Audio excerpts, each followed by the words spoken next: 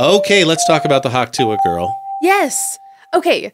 She's sort of a legend, like a myth now. Already? You know? Yeah. Yeah. Everybody jumped on it on the meme a week-ish ago. Right. Including parody news websites. Right. The Tippah County Tribune published a post saying that she was a preschool teacher that got fired from her job.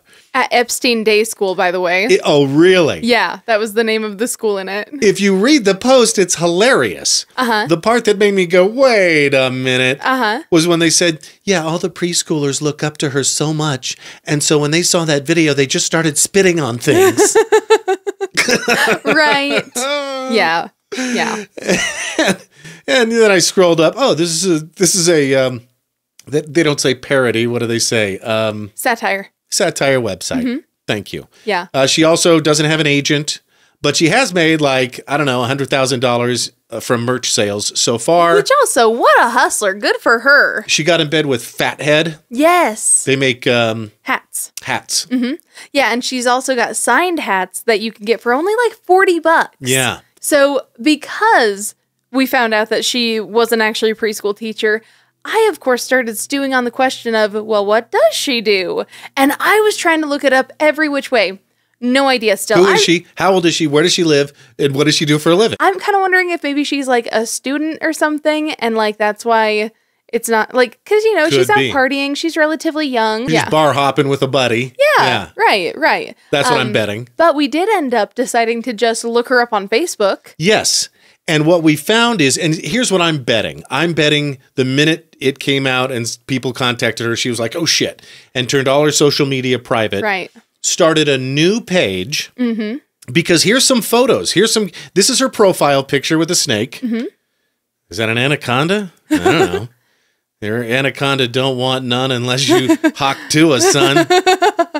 And some other photos. Yeah.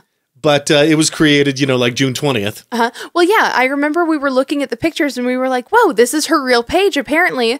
And then I was like, wait a second. And she says she lives in Lewisburg, Tennessee, but she's basically just promoting the merch with Fathead. Right. Yeah.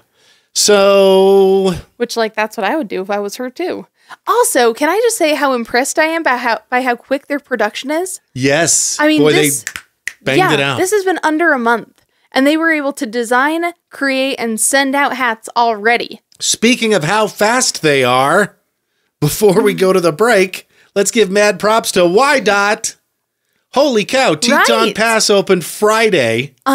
Just 1 day shy of 3 weeks after the critical fail. Wild, huh? Let's look at some of this drone photos. Wow, that's impressive. I know, and I know last time we talked about it, I was like, how are they even going to do this? Like, are they going to have to rebuild it? Are they going to, you know, take it down instead? And yeah, kind of crazy that they could get all of that work done that fast. And so, of course, the negative Nancys are on the internet saying, oh, but this, you know, First Street is under construction for 3 months. Yeah, I mean, you have to believe that Y-Dot put all hands on deck. Right. And Y-Dot gets shit done. Apparently. For tourist season. Yeah. Would you drive it? I'm not sure I would drive it. A lot of people have already driven it. You know, it'll kind of be like those penguins that stand on the cliff and they push one in to see if there are any like sea lions there to kill them. Yeah. I'll let another penguin jump in for now. What's the expression? The early bird gets the worm, but the second mouse gets the cheese. Right.